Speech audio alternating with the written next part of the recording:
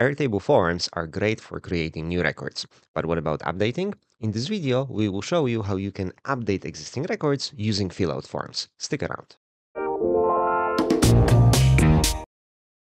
Hi, this is Greg from Business Automated, and on this channel, we help you save time and money by automating your business workflows.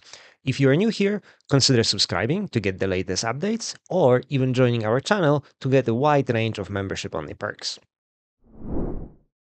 So often we have use cases where we would like a customer to update their previous submissions in Airtable, and we might want to send them a link to do that, or we maybe have even created a read-only portal, like in the previous video we have shared, where they can see the information, but they cannot update anything because they have read-only access, but we provide them an ability to update the record using Fillout. So in this video, we'll show you how to use Fillout, which is a great form builder, plus it offers other functionalities such as signatures, workflows, and so on.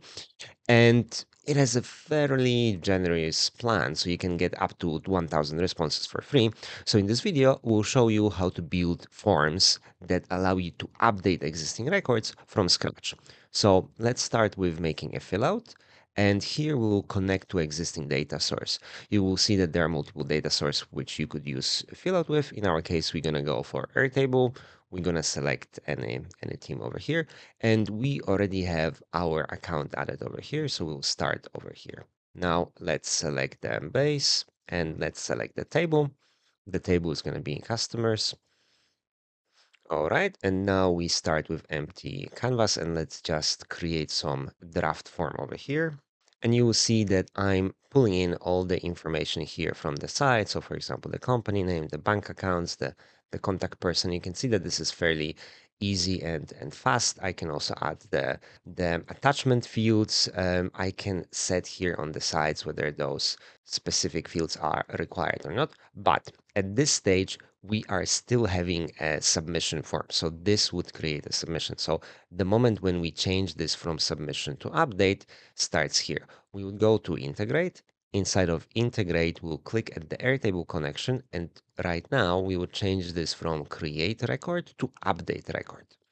Once you click on update record, here you will actually get a pre-filled formula that allows you to update those records. So now we'll go back to our Airtable over here and I will create a separate field. And first I will use the formula field to show you how it works. I am literally copy pasting this information over here to create the field. And with this, I am able to create update to the record. You can see, do not forget to publish the form first. And now I can update all the information over here. And you can see that this row here got updated.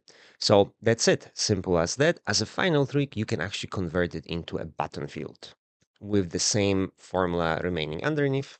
And that's it. This is the way how you created a button for updating the form. It also doesn't give you a warning that you're leaving Airtable over here.